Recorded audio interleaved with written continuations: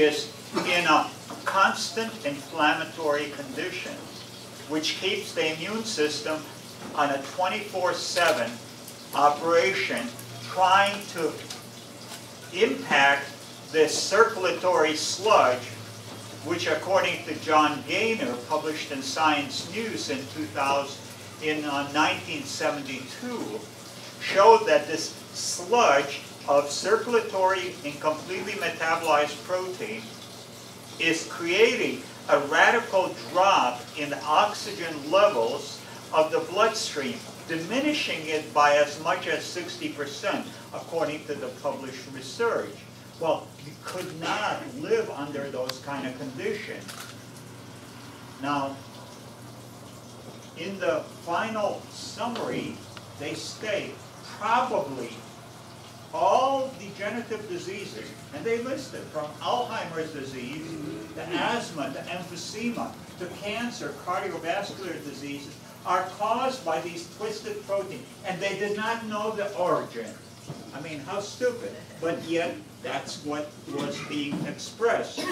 I have in my book, Survival in the 21st Century, over 35 years ago, talked about disorganized protein from medical research, nutritional studies, how up to 85% of the protein gets disorganized and is not bioavailable for your body. That's why people are consuming such high volumes of food in order to meet up their amino acid needs, not protein needs, amino acid needs. That means pre-digested protein. That's protein in a form that is bioavailable, bioactive, and is utilizable by your body.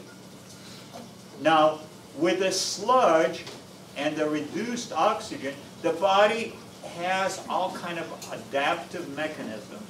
A very famous, twice awarded Nobel recipient, Alexis Carrel, in his book, Man the Unknown, states that the human organisms under stress innovates, that's the word that he used, it's a creative process on the part of the body, invents systems to adapt itself to the stress, so the stress does not kill you immediately, but at the expense of longevity and vitality. You would die from asphyxiation if you reduced your oxygen intake by 60%.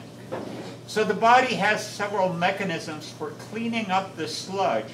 One of them is called cancer, and it's part of your immune system function. And what it does, it absorbs, according to research, 20 times faster the circulatory protein than does your normal cells. So it helps, it acts like a vacuum cleaner, running around your bloodstream, your lymphatics, and sucking up the circulatory protein and getting it into a concentrated little sacs, just like your vacuum cleaner has a sack of dust and dirt it accumulated. Here, the same operation. The cancer cell becomes a little isolated sac, and now the bloodstream is pretty clean, and oxygen transport is on a normalized level, so that all your metabolic functions, all your immune functions, digestive functions could be carried on. And the cancer cells, these sacs, are no problem. You can keep on piling up year after year, more of it. Eventually, it starts displacing normal biological processes, and it becomes noted. Oh my God, you got a grapefruit-sized cancer, and it's creating havoc in your colon, or it's pressing against your liver. At that point, you have medical intervention, and the medical intervention might be by way of surgery, chemotherapy, or radiation. Dr. Harold Jones, cancer statistics specialist at University of California, Berkeley School of Medicine, in his research of statistical profiles from medical journals, he states that the average life expectancy under traditional therapies is about 3.5 years. If you do nothing, mind you, nothing, which is doing a lot, it's having courage to do nothing, your life expectancy is 12 years. Obviously, medical intervention is not the choice that is ideal. And just at Hippocrates, as an example, and similar effects are happening here. If you end up having such thing as a malignancy, and most of you do, it's just that it's not noticeable in volume, by eating a live food program, within a period of 2 to 3 weeks, the further proliferation of new cancer cells stops. And then, because of enzymatic environment, it empowers your immune system. Dr. Lescovar, a medical researcher, showed that enzymes internally taken in orally by way of capsules empower the immune system by 1,100%. Macrophages increase by 800%. They become aggressive in cleaning up the inflammatory condition that is generated by the cooked food, the heat-treated proteins, the fats, the starches.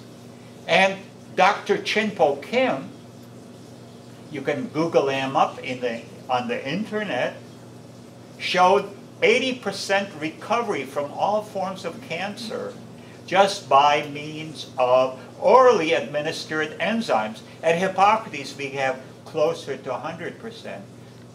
This year, we are working with the University of California in a study that will show what is considered a genetically induced cancer, according to medical community, and it is incurable and untreatable by their procedures. In 5 months, we have complete recovery of breast cancer stage 4, which is going to be a very miraculous release to the alternative community and the world at large. So you can have a much higher success by removing the causes, and which is the heat-treated food, which challenges your oxygen delivery, and cancer mechanism becomes operational. It was interesting. Dr. Otto Warburger, another twice Nobel winner, in 1936, he published a paper, The Ultimate Cause of Cancer. And in it he shows that by taking normal reproductive cells in your body and putting it on a petri dish, a nutritional environment, and closing it off, and start by reducing the oxygen level by as little as 30% within a period of 48 hours, the cells either die just by 30% reduction, mind you, or they migrated, mutated into cancer cells. Now, all of a sudden, we see how that sludge, reducing oxygen, causing mutation into cancer cell production of normal cells transform, which act as vacuum cleaners. Dr. Midler, Dr. LePage, and many other researchers called them protein dump sites, the cancer cells, in medical journals. And I quote also in my book, Survival in the 21st Century, that the easiest way to introduce cancer in experimental animals is, guess what? Feed them cooked, processed food. That's all. I mean, it says so in medical journals. So they know the story, but there is no escape clause. They think that this is the way life should be.